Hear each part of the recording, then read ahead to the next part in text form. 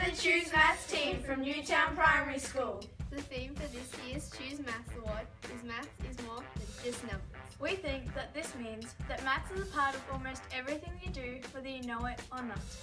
In this video, we have just one of many examples that uses maths in your everyday life. Angles in sports. We will be talking about tennis, trampolining and weightlifting, all of which take place in the Olympics. Since the Olympics is coming up later this term, we thought that talking about maths in certain sports would encourage people to go and search about maths in their sports to further improve their sporting ability.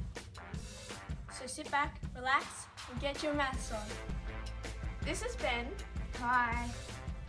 And he's going to be showing us angles in tennis.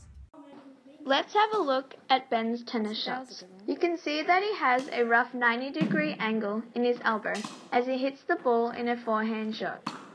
Let's have a look at the video stopped when he starts to hit the tennis ball. Because his elbow is bent at a right degree angle, it helps him to hit the ball harder and puts more topspin on it than it would if it were in a straighter angle. Now let's have a look at a tennis serve.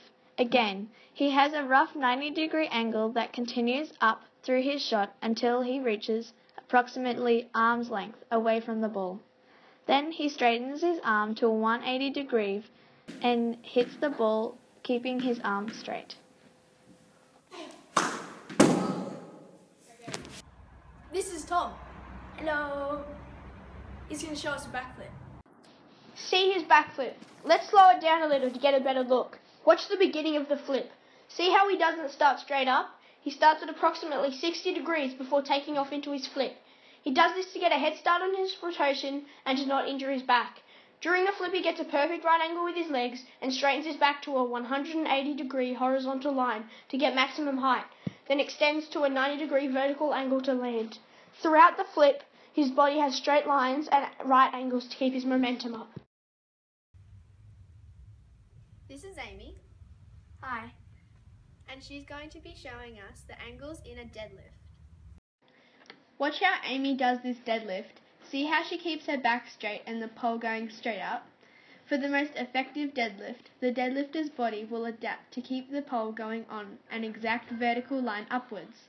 Amy's knees, legs and body go from roughly 45-degree angle to a 180-degree straight angle. She does not bend her back at all, avoiding injury. We think that maths is more than just numbers because we use it in our everyday lives. We've just shown you a few of the many examples in sport: weightlifting, trampolining and tennis. As you can see, maths is a part of everything we participate in. If it's sports, driving around your local streets, or just chatting to a friend.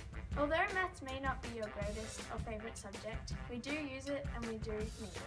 We hope this video encourages you to go out and do some more research about your particular sport to further improve your sporting ability. Thank you for watching. We hope you enjoyed. And as always, Get